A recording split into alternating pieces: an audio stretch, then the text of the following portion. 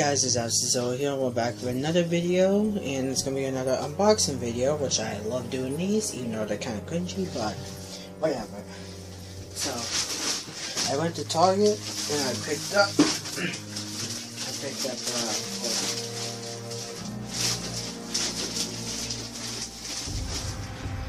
the Neca Godzilla 2003 Hyper Laser Blast from Godzilla Trick USRS from Neca. This is the last figure that, well, next to E9 Godzilla, the repainted version. So this is a repaint, as you can open. Oh, that's a vacuum cleaner upstairs. So as you can see in there, so that's the figure. And the figure is right there. So here's the box. The other side basically just shows here's the back, top, and the bottom.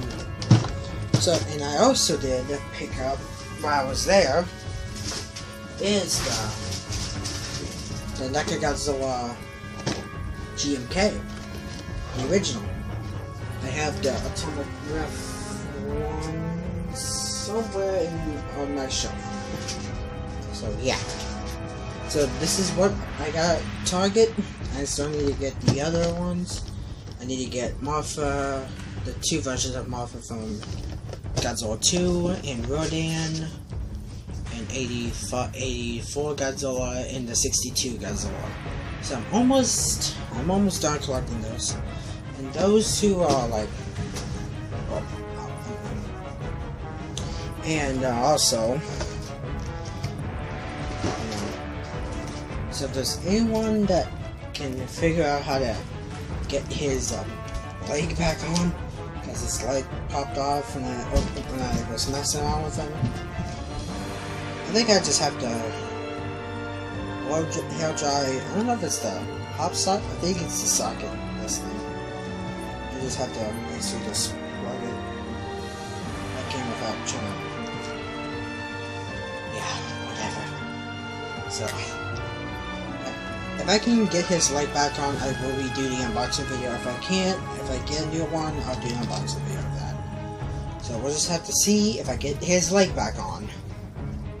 Guys, I was freaking upset when I did. Upset when his leg popped off. So that is what I got at Target. So this is the Neca Godzilla 2003 Hyper Laser Blast unboxing. And I'll see you guys when I get the 89. I want to say Bayo? I don't know if I said that right.